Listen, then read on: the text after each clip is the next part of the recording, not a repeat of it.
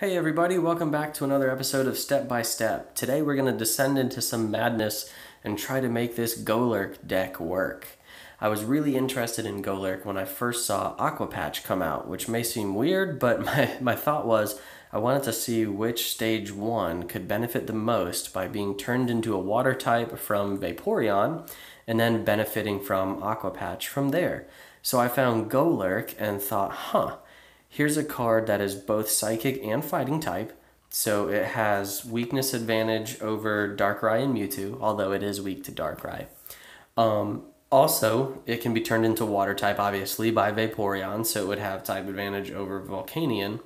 Its Ancient Trait ability prevents it from being affected by abilities from your opponent's Pokemon, so Decidueye can't damage it.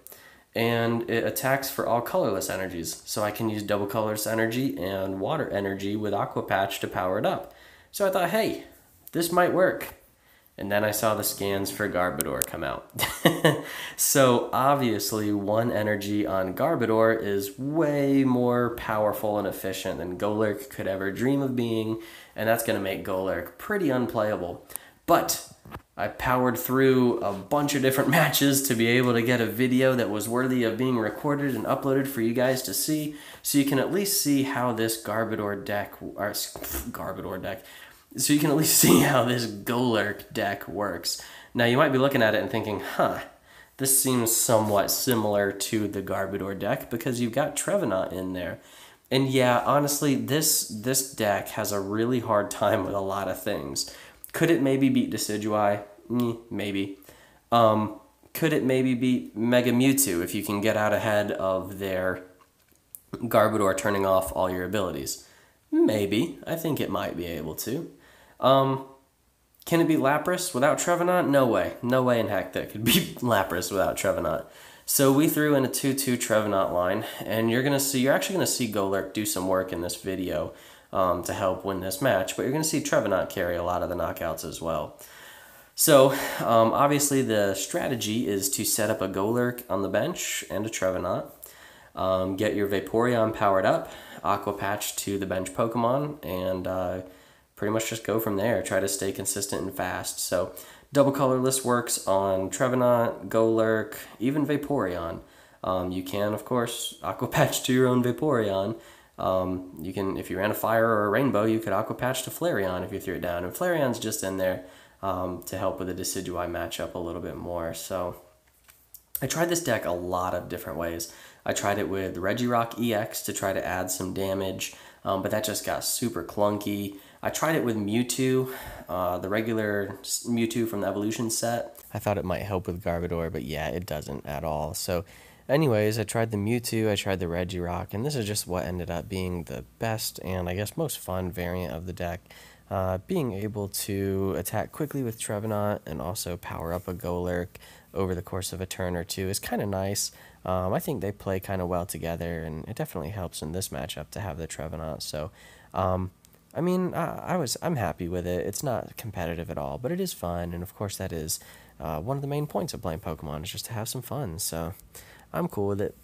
We are just getting an Ultra Ball so we can get a little bit more set up. We want to try to get this Vaporeon retreated so we can start putting some damage on the field.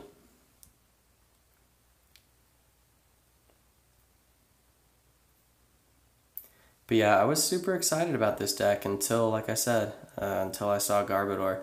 I thought it might have had a chance, but I definitely don't think it does now. It's kind of fun to play when it works, but I did trudge through a lot of matches, like I said, to be able to get this this video recorded.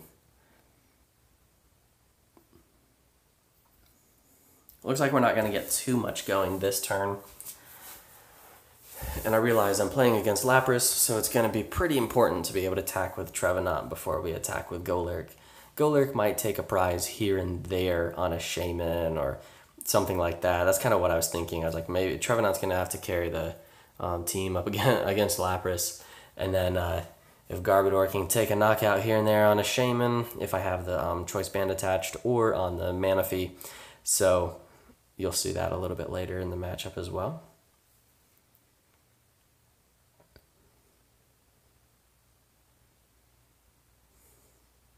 Oh, and this deck also struggles with Lapras if you don't play Trevenant, because Lapras one-shots your Golurks and knocks off all your energies. Like, could this deck maybe hang against Sylveon? Maybe, because Sylveon doesn't one-shot you. You can two-shot Sylveon, Sylveon two-shots you. Granted, Sylveon's going to just knock all your energies off. But let's just say you're super lucky and you have a DCE and 2 Aqua Patch in hand to recover completely on a benched Golurk, and you can retreat your active to go ahead and swing for some more damage. Like, I don't think that matchup is winnable. But, I mean, it's as silly as it sounds, it's not as bad as Lapras if you don't play Trevenant. If you are playing Trevenant, though, the thing about the Sylveon matchup is there's no way for this deck to one-shot Sylveon. So although Sylveon two-shots you, unless they play the card I just drew, Kukui, which I don't think they will, but even though Sylveon two-shots you, it doesn't really matter because you need 4 energies to attack and get the knockout on it. But like I said, you'll see some interesting plays in this match, and we're able to make this a pretty competitive game and actually pull out a win in the end. So I hope you enjoy the video.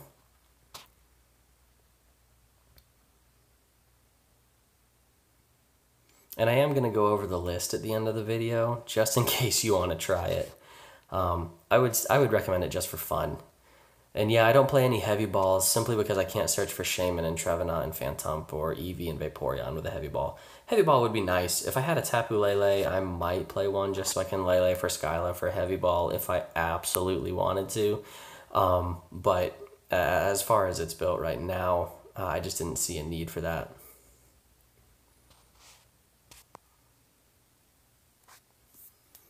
Hey, at least we can use Aqua Patch this turn. And Aqua Patch onto our Trevenant. It's kind of cool to be able to do that. It's fun.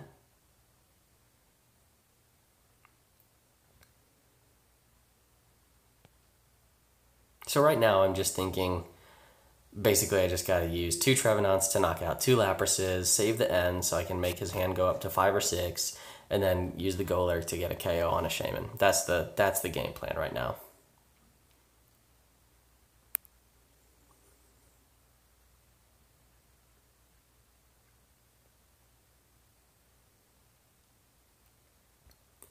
The current format has become sort of interesting. I say the current format, and we're at least a week or week and a half away from Guardians Rising even being legal for standard tournament play. But on PTCGO right now, everyone's playing some form of Garbodor, some form of Lapras, some form of Sylveon, and once in a while a Volcanion or a Decidueye.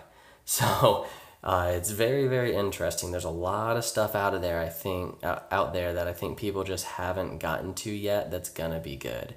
I really think we're gonna see some surprise stuff that people just aren't thinking about yet. I'm going to try to find some of it and play it for you guys. I was hoping maybe Golurk would be one of those options. It doesn't look like it's going to be, but that's all right. So here we really need to retreat, so we're just going to manually attach to Vaporeon and play an N, and go ahead and start trying to attack. I'm really tired of being put to sleep by Chilling Sigh. It's getting kind of annoying. So we play the Trainer Mail, hoping for a switch or a Float Stone, and we get it. And honestly, attaching that DCE to Vaporeon isn't the end of the world, even though I really would have liked to have just known I was going to get a Float Stone here and save my energy attachment for the turn, because we can always just attach an energy to Trevenant and attack, or, you know, whatever. It's not a huge deal. So we'll retreat Vaporeon into Trevenant. I just end my opponent, so I feel pretty confident in a Poltergeist here. And he has 4, 5, 6. All he drew was trainers. That's cool. Trevenant hitting for 180 on a non-EX is pretty cool.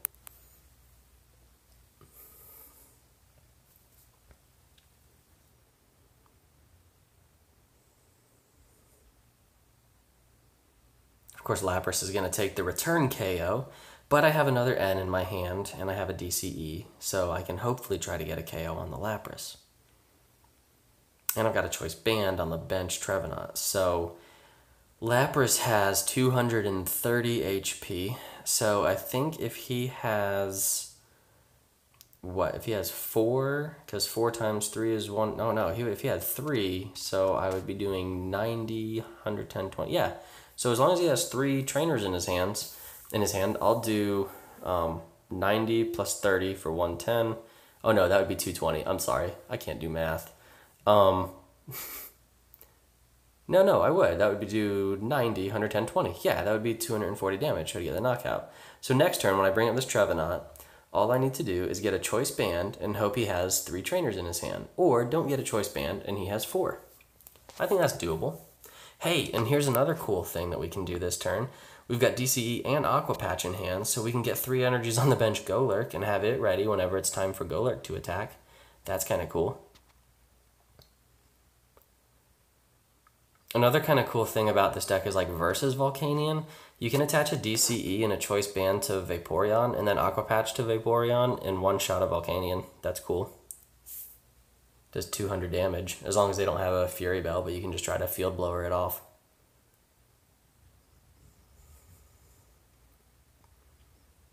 At this point, I don't really need the Pokemon in my hand, so I'm just thinning my deck out a little bit and taking a look at what's in there.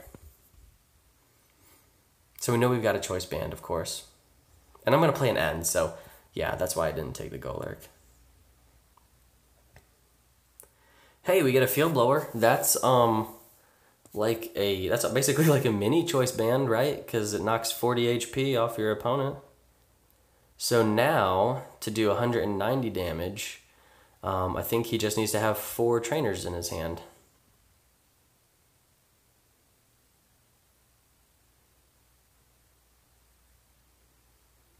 Yeah, if we can get lucky and get 4 out of the 5 cards in his hand to be trainers, that'd be sweet. So we're just going in, and we've got 3, so we do 180. Not bad, not bad. The cool thing about that, though, is it sets up for some interesting plays, and you'll see what I mean in a little bit. So he's able to retreat like that, of course, because he has the Manaphy in play, and Manaphy can let anything that has a water energy attached to it retreat for free.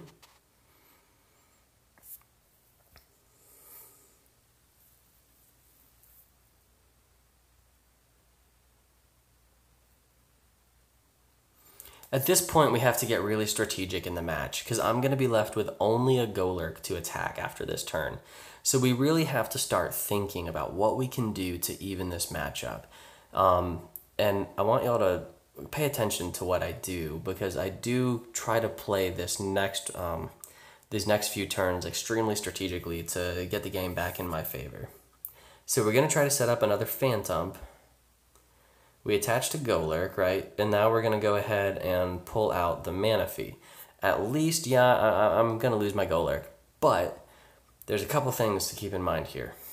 I'm going to Lysander up the Manaphy so he can't do his 160 and retreat as often as he wants, so that eliminates a core piece of his strategy. And depending on what he knocks my Golurk out with, I have the ability to attach a DCE to Phantump and then go ahead and play my Sycamore and see if I can refresh my hand and get a Trevenant and get the knockout on the Lapras. So we're not in as terrible of a position as it looks right now. And at least we got to see Golurk get 1 knockout, and that was kind of cool. All the attacking Pokemon in this deck have big hands. Golurk has big hands in his artwork. Trevenant's artwork has him like reaching towards you, so he has big hands. So this is big hands rogue deck. That's what we'll call it.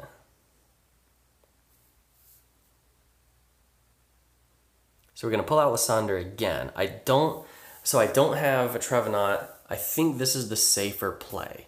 If I go ahead and bring up his Lapras, attach to Shaman, retreat, and Sky Return for the knockout, not only does this let me reuse the Double Colorless on the Shaman for next turn, I can put it on my Trevenant next turn, or my Phantump, but it allows me to go ahead and get a knockout here and refresh my hand a little bit when I play the Shaman next turn.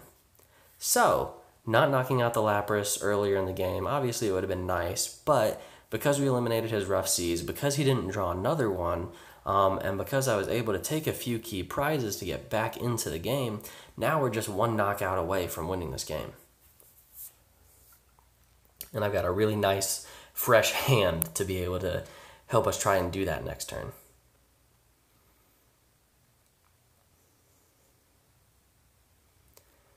Yeah, Broken Heart, getting N to 1. It's a really good play. So, Broken Heart plus Full Heart. I hate it, but I love it. And, you know, look, if you paid attention to the hand that I had, that when I was end in, there was a Via Seeker, a Trainer Mail, a Sycamore. I believe there was other consistency cards. So I'm going to be pulling one from the end, then one to start my turn. So 2 out of 14 cards, or 1/7 of my deck, basically, is what I'm going to be pulling. So, I mean, the odds aren't terrible that I run into consistency cards. I mean, look at the top 4. There's a Via Seeker, a Sycamore. There's a Sycamore in my hand. There's a Trainer Mail. There's at least 4 of the... Oh, we know there's a Shaman in there. So, at least 5 of the 14 cards, we're getting pretty close to 50%. We're at like 35, 40% of the cards in the deck are consistency cards. And when you run into a Sycamore like that, when you've managed your resources properly... you'll run into things like this: Choice Band, DCE, Trevenant, Flowstone. Yeah, you can't beat that. So at this point, if his hand is full, yeah, his hand is full of trainers. So that does 90 plus 30, which is 120. Note to self, so I don't forget about that math.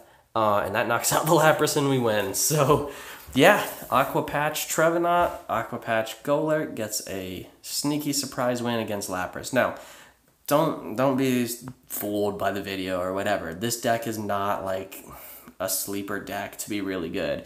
It's just a fun concept that I at least wanted to show you guys, just to help think outside the box a little bit and have fun with a kind of a different creative idea.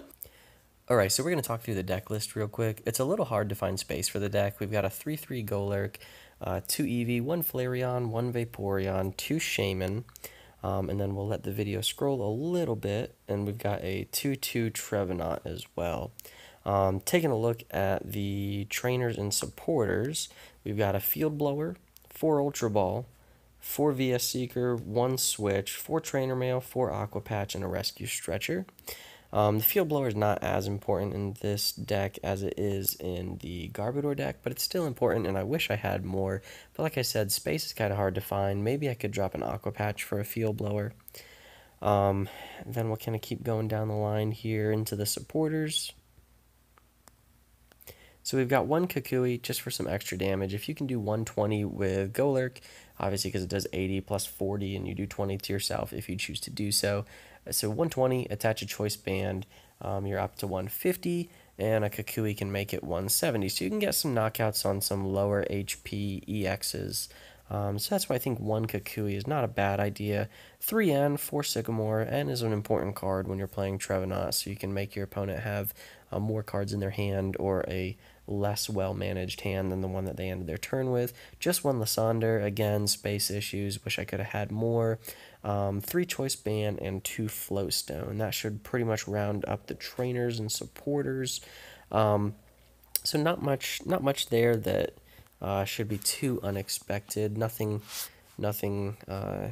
aside from the Golurk line and the Aqua Patch to Golurk and with using Vaporeon.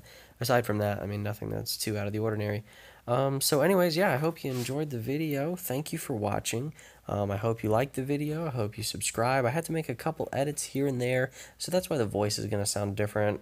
But we did get all of the actual gameplay recorded in properly. So thank you again for watching, and when you're playing Pokemon, always remember to have fun.